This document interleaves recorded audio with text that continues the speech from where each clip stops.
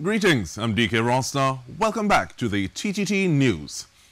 As we hurtle forward with technology in this time and place, where does our culture, history and the preservation of such factor in? It is time to go in-depth on that question with Director of the Scarborough Rockley Bay 1677 Research Project, Dr. Levis Guy-Obiakor.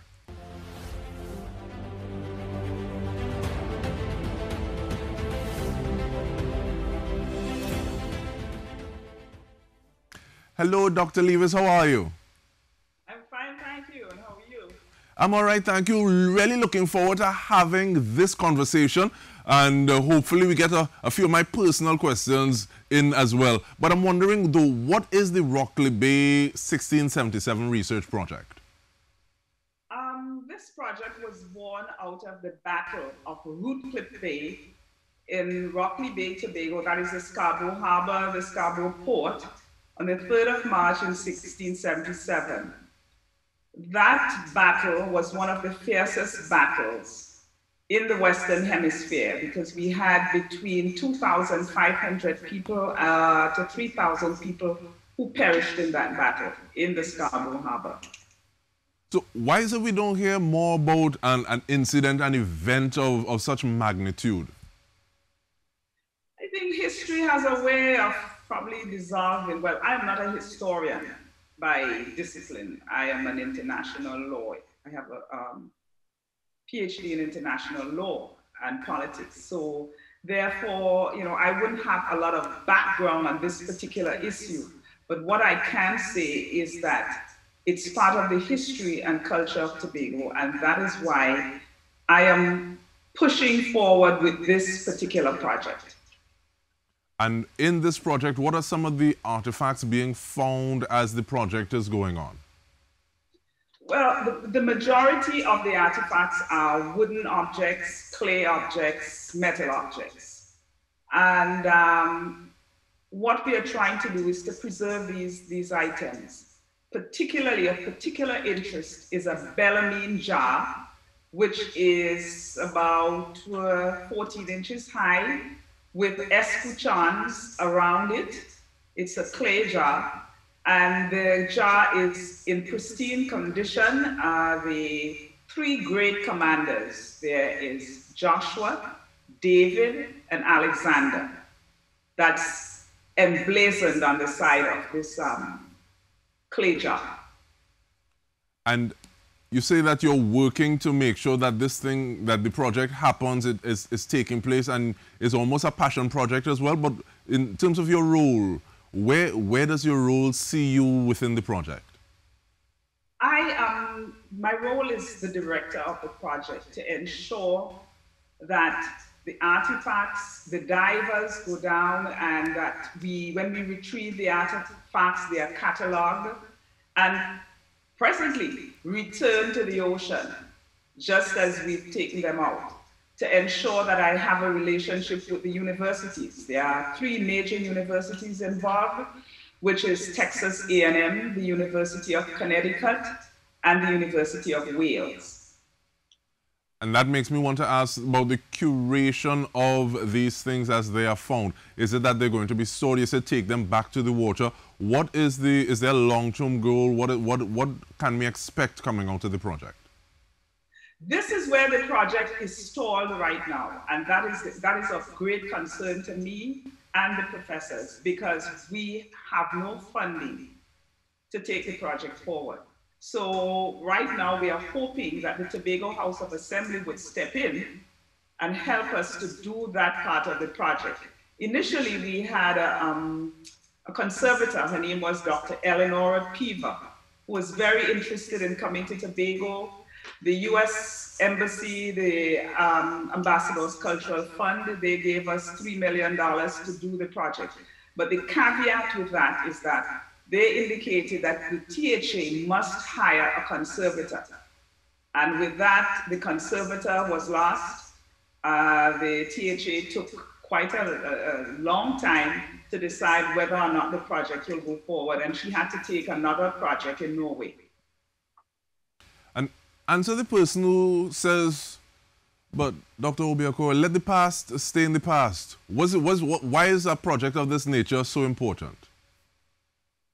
Tobago's history, the culture, is linked to that project. Tobago is the island that has changed hands 33 times. And with that, we have in Tobago a history that is colored.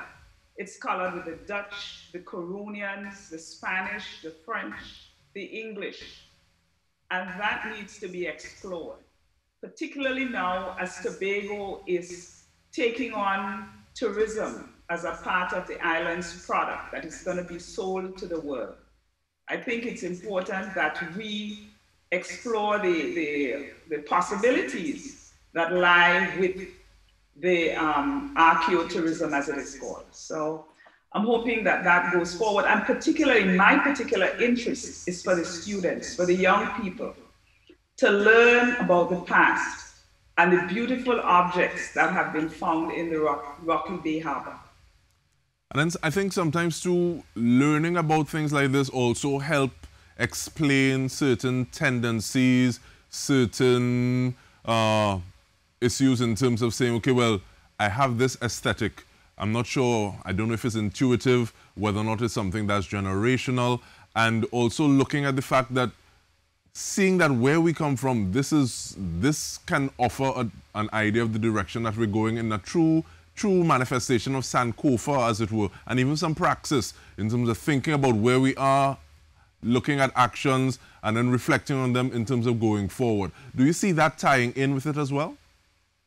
Yes, I do. I see it tied into it because I am hoping that the Division of Education takes an active role in this sort of project because it does help with the young people. As a matter of fact, I had a project going with the Scarborough Harbor project, and when the project stalled, I used my own personal funds to allow this project to go forward. So I started doing, for the past 6 years, a project out of this 1677 Rockley Bay research called Oceans and Technology, a Sea of Learning. So as part of that project, we did a lot of history, social studies, science, technology. So that, in that aspect, I'm hoping that we can explore this historical and cultural aspect that you're discussing. And it makes me think, it reminds me of the pedagogy of the oppressed in terms of like, if we imbue learning with something that resonates with us, it is quite possible that that learning may last a little longer. But we continue the conversation. When we return, we are speaking about the Scarborough Rockley Bay or Rocky Bay 1677 research project. Stay with us. We return with more.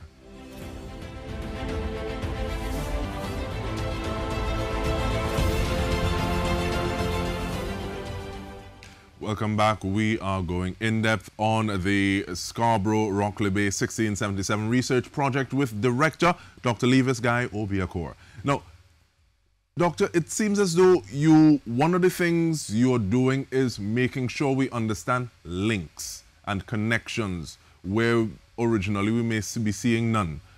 There is a connection with the Kingdom of the Netherlands. Can you share some more details on this? Thank you. Well, the Kingdom of the Netherlands, also known as the Dutch Empire. So therefore, the link with the Dutch was started with the former ambassadors who were very interested because I volunteered in 2013 to put up a 4,800 square foot building, which is still on the Scarborough Harbor on the port. So the Dutch sponsored a library for that particular project because it was my hope that through this project that students will come through doing from the lecture series that we would have that would be appropriate for the students. Also, we are hoping that there was a lab that students can learn the basics of dendrochronology, the basis of science that is part of the archaeological and the marine aspect of it. And I'm hoping that the Dutch would continue to support us, even as they've started with the lecture series that is ongoing. And speak a little more to the lecture series, please.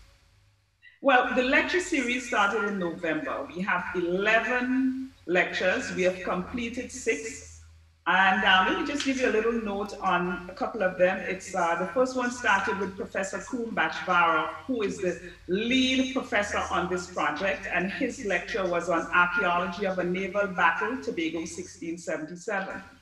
We also had Dr. Rita Pemberton, former chair of the Department of History at the University of the West Indies. She lectured on the Dutch colonial enterprise in the 17th century. We also had other lectures which were like floating forests, dendrochronology, and shipbuilding. The upcoming lecture is very special to me because when I was in high school at Bishop's in Tobago, we had a trip to Trinidad, and there was a particular issue of Caribbean Beat, and they did an article on the Jews in Curacao and Suriname. And I have followed up on the Jews in that part of the Caribbean and South America. And on Friday, Professor Aviva Benner would do the exception that proves the rule, Jews in the Dutch Caribbean. So this is where I think there's a foundation, there's a progression in the lecture series. And as you say that, you just make me think that you never know what is going to be the spark that is going to get someone learning, someone trying to find out more.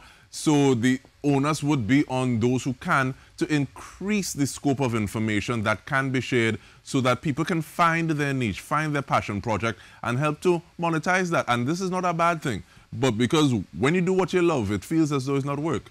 But the next generation, preservation of our history, how do we tie those things in? Because I hear some of the things that you're saying, and you volunteered, you suggested, you're hoping. What are some of those incremental steps where we can turn it from a personality, your personality, to a policy, something that ensures that the next generation look at our history, say this is something of value, worth preserving, and we're going to help take up that mantle? Well, I would speak specifically for Tobago that I know, and by extension, Trinidad. I think these historical events on the islands, in the Republic, that must be taught from the primary school to the secondary school, at the secondary school level, where at that point, young people can make decisions. And with the summer program that I had, it was the Oceans and Technology. We exposed young people. For example, I looked at some of the photos that you showed. You saw young people with iPads. They were learning how to do 3D photography on one of the Canons. So I think that from these experiences, I speak of a personal experience, I speak of a passion and a spark that was ignited in me in high school and that I followed, not to that particular path, but the interest in history, the interest in what can be done to assist young people to go forward. And in terms of what can be done to go forward, please give us information. Who is the target audience for the upcoming, the next installment of the lecture series? How can people engage with it? That is on the website of the National Trust of Trinidad and Tobago. We have partnered, the Dutch Embassy has partnered with us. The Ministry of Culture in the Netherlands is also a partner. The Ministry of Culture in St. Martin and the Maritime Museum of Curacao is also partners, and I should not forget the Tobago Library Services. They are part of this project. I've been trying to engage the Division of Education, but I was quite unsuccessful with that. However, the Division of Tourism, Culture and Transportation, well, I heard that antiquities is now added to the portfolio of the Division of Tourism. So I think it's a good thing, and I'm hoping that our new administration would be happy to follow through on some of the promises that were made in the last administration that were not fulfilled. And in terms of those hopes, I want to ask, not necessarily saying, okay, well, we're giving you a limitless amount of resources, but what are some of those concrete things that you hope come out of it in terms of the amount of people who are engaged, the types of persons who are engaged, interest that is sparked? What are some of those things that you're looking forward to say, yes, this is worth it and I'm going to continue? The interest is to be engaged by those in authority to ensure that the material that's at the bottom of the Scarborough Harbour, they are excavated and taken to a conservatory where they can be preserved. That is my hope, because I know from that point, they can be transferred to a museum. I was hoping to have a museum constructed or have a museum, actually a building refurbished to house these artifacts. Because in Tobago, there are lots of artifacts that are stored that are not catalogued and displayed. And I wonder how easy it would be to get an idea of monetary value, because it seems as though bottom line is what some people understand. And I draw an example from Belize, where archaeology, it seems to be a subject or an issue that is a lot more lived, because you have the Maya temples. People can see, okay, well, if I go into this field, this is something that is living and breathing. But looking at the fact that you spoke about archaeotourism and saying, okay, well, this is something that Tobago can say, okay, well, these are one of the offerings that we have. Do you think that is one of the ways to go about it, so that people say, okay, well, it might make some money, let's do it, even if they're not looking at it from the cultural aspect of it? Well, out of this whole project, out of history, I can see, we look at it just being history taught. I remember there is one young man, his name is Ashley Morris, who started coming to the project, and he's now employed at the museum in Port of Spain. Actually, he's an employee of the National Trust, and he is engaged and engaging others in this particular process. So you have archaeology from this, you have the science of dendrochronology, you have other disciplines that really come out of this as it relates to maritime studies. You have law. We had one student who got a scholarship from the Japanese government to study this whole, when artifacts are found, to which country does it belong? These are some of the issues. You have law coming out of it, law of the sea. And this is what I'm hoping that would interest young people in the whole project. That would form a part of interest in the process, the disciplines that come out of the whole project. And I'm really glad you got the opportunity to articulate and ventilate that, because many people are asking, what is in it for me? So looking at these strange and disciplines that are intersectional and part of the project, we really thank you for that and giving us the information, reminding you the National Trust of Trinidad and Tobago website for more information on this. Thank you, Dr. Levis Guy-Obiakor. And on behalf of the entire news team, I'm Dike Rostant. Thank you for joining.